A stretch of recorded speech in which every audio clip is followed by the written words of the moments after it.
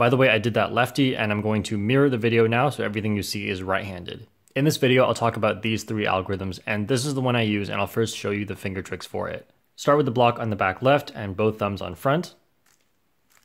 Regrip so that your thumb's on the bottom.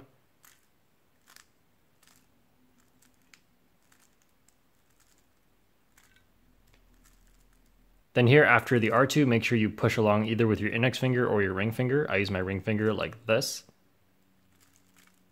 And then here, either ring finger back like that, or middle finger here like this. And altogether, it would look like this.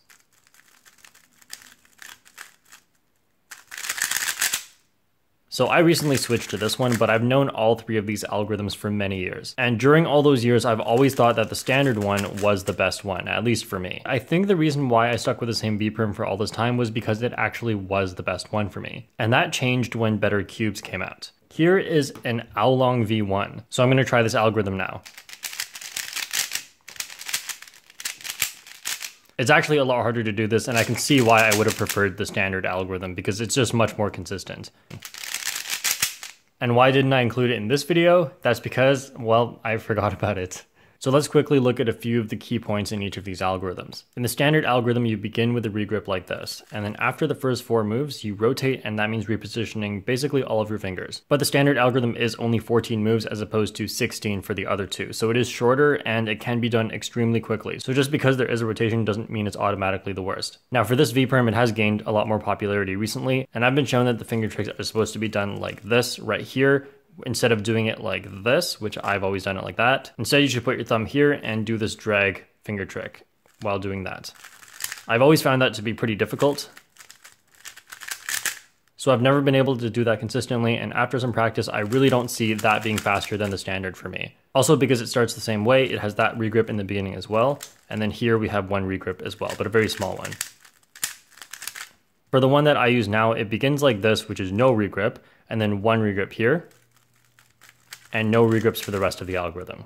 So if you just look at move count, regrips, and rotations, it looks like the one that I showed is probably the best one. My best on this is sub 1, and my best on the other 2 are about 1.2. Also, because you can start it with both thumbs on the front, it makes some finger tricks a lot simpler. When you use either of the other 2, if it's like this, you have to do a U move to begin and then start the algorithm. Now, this isn't the best way to do it because then you'll have to regrip right after it, and instead, once you recognize, you should do either this, so you can regrip while you do that, and that saves you a pause, or you can do the regrip right away and start like this, and then just go into the algorithm with your other finger.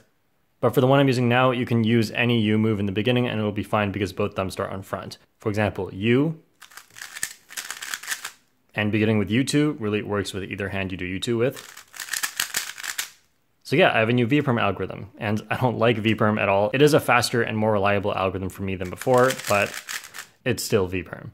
Okay, so after I finished editing, I just came up with either the smartest or the stupidest thing I've ever come up with. So the regrip right here after the first 2 moves is bad because obviously regrips are bad because they take time, but if you do the regrip while doing other moves, then it doesn't take any time. So what if you did the first 2 moves while you regripped? And that would be like this.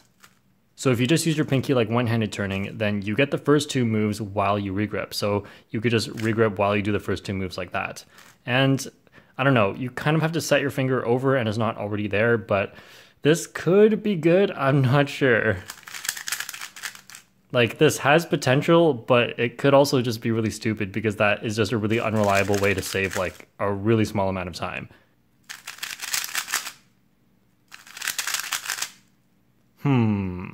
So I hope this helped. If you want to see all of my PLLs except for this V-Perm that I changed, you can go check my PLL video. Thanks for watching, and I'll see you guys next time.